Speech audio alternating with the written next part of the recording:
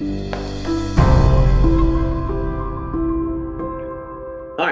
I'm Robert Thirsk, former Canadian Space Agency astronaut and Chancellor Emeritus of the University of Calgary.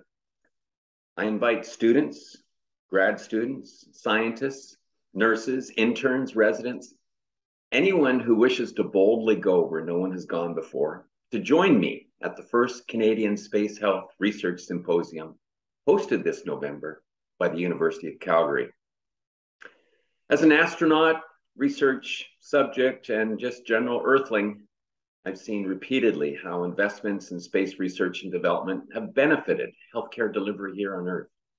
Terrestrial spin-offs like diagnostic image analysis, neurosurgical robots, telementoring approaches, and handheld patient monitoring aids.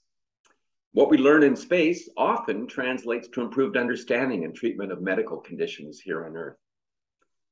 Canadian scientists have collaborated with the Canadian Space Agency and NASA for decades.